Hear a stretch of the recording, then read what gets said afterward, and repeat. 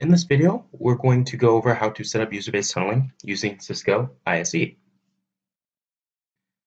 This is my actual setup. So we have a 3810 with a PC hanging off of interface 17, a 7010 controller, and Cisco ISE. I'm using 2.3 on Cisco ISE, 8.3.1 on the controller, and Aruba AOS-Switch 16.05 on my 3810. In this video, I'm not going to be going over in depth what user-based tunneling is and what you can do and all the benefits and stuff like that. I'm just going to be showing you how you can set up user-based tunneling using Cisco ISE, and this also works for other third-party AAA servers. Now, seeing that we don't actually have a ClearPass, we can't actually use downloadable user roles with user-based tunneling in this particular setup. But we can use local user roles and then also still have the tunneling go back to our controller. So I'm going to hop into my switch really quickly and show you the configuration of a local user role. So I have my switch already up. I did just a little show run. And here I've configured a local user role, so AAA authorization user role. I've given it a name of ISE local. And then I have my secondary role, which has an admin user, and this secondary role is going to live on my controller. Right? So my device is going to connect, and it's going to get past the ISE local user role, and that's going to pop it into VLAN 101, and then the secondary role, where all my policies are going to live on my controller, is going to be underneath the secondary role of admin user. Now, if I go up here a little bit more, my radius host, that's actually my Cisco ISE, my server address, and then I set the time window and all that fun stuff. So pretty much everything is the same as if you were setting up normal user-based tunneling, right? The only difference is instead of having my roles exist in ClearPass and having it downloaded to the switch, they exist on the switch already, right? And I still have my user roles enabled, and then I also have my radius key, and I still have my tunnel node server pointing to my controller, right? And still mode role based. Now, one of the things you have to do in ISE to allow this is you have to actually add the dictionary. So for whatever reason, the VSA, excuse me, not the dictionary. For whatever reason, the VSA that allows you to do user roles doesn't come already baked into Cisco ISE. And if you try to re-upload the dictionary, it tells you, hey, we already have this dictionary. We're just going to override it, and it doesn't appear in there. So the best way to have this work is to just add the particular VSA. So I'm going to go over and do that right now. Dictionaries.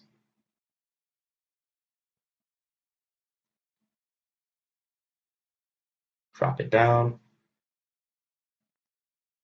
Go to my radius dictionaries. My vendors. I'm going to go down to HP. Oops, there you go. Let me click the top one really quickly.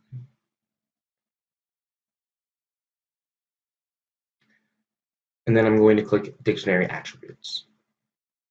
So here, I've already added it. It's actually down here. So the HP user role is the actual role we want. And the number is going to be 25. You're going to have it as a string, and you're going to allow it in both directions. Now, in order to add an attribute or VSA, what you do is you click the plus button here. You'd copy the exact name, so the HP underscore user role. I do HP tag user tag role exactly as I have it spelled. I'd leave it as string, and then I would put the ID as 25 as I had before. And I'm not going to add it because I already have it in Cisco ISE, but if you don't, this is how you would add it. And this would allow you to actually then create an authorization profile to apply to devices that have authenticated. Okay. I'm going to cancel out of this because I don't want to add it.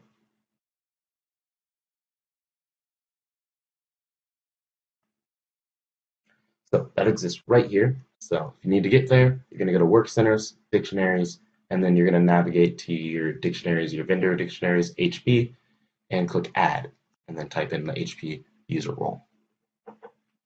Once that's done, you now have the ability to use it when you're creating a policy set within ISE, right? So I'm going to go to user policy. That's my main policy to catch all for all .1x authentication. I'm going to go to my authorization policies, and I'm going to create an actual user role name that's going to be applied to my device.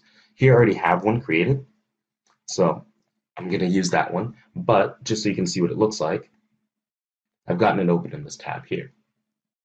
So what I did is I created a new one. So I gave it a name, I gave it an access type, access accept. So if I've authenticated and I've allowed on my network, I'm gonna let this authorization profile apply. And another key thing to have checked is your actual network device profile. So you want to make sure it's an HP wired device, right? So when you add a device into Cisco ISE, it's going to get profiled as an HP wired device. And if you have this selected to Cisco or any other vendor that's in here within ISE, then this user role would never get applied to your device and it wouldn't work, right? So the next thing I'm going to do when I'm creating a particular authorization profile or a user role to get applied is I'm going to find that HPE user role. Right? So I'm going to go down here. I see all my vendors once again. I'm going to go to HP, scroll down, find that attribute that I added to my dictionary. So here you can see it. So I have the HP user role and it's set to the 25 ID. I'm going to select that, and then this is the actual string, so I can enter in any string. And if we go back to our switch, I actually have it named ISE pack local, right? So I'm going to actually call them that in my particular authorization profile. Once that's done, I'm going to click Save, and then I would be able to select it here. So if I wanted to select a new one or an old one, I can pick on that, and it would actually get applied to a particular device. Right? And once that's all done, I'm ready to test. So here, I'm going to enable interface 17. I'm going to show port.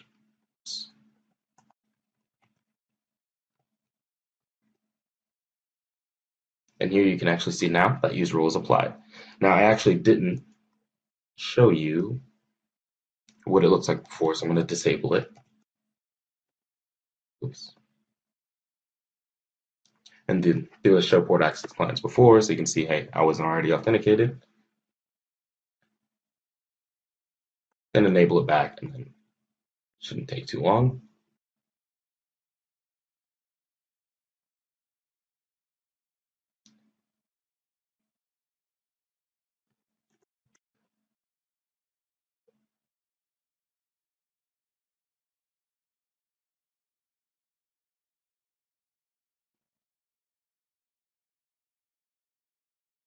Okay, there you go. I've just re-authenticated. So Control C out of the repeat. And I can actually go over to ISE and look at my live logs to see the authentication just go through. So I should see user 03 in here. There we go.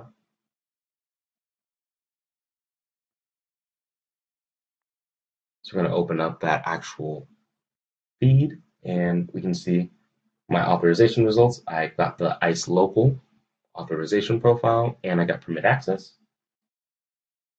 If I keep scrolling down, I can actually see it passed the ICE local user role to the switch, and then it got applied, right? So if I go back to my actual switch, I can see VLAN 101. I'm in that VLAN now. I can actually see my user, my MAC address, and if I scroll up a little bit, I can see my local user role had the VLAN ID of 101. So now I've placed in that VLAN.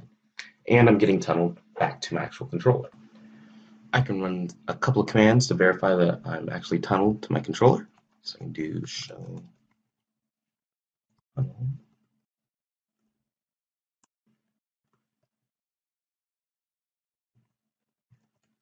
Tunnel the users.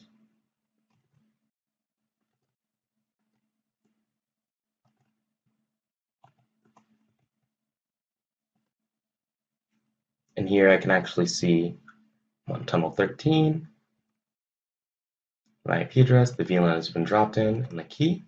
I can also see the MAC address of the user, which matches here. I can also do nodes.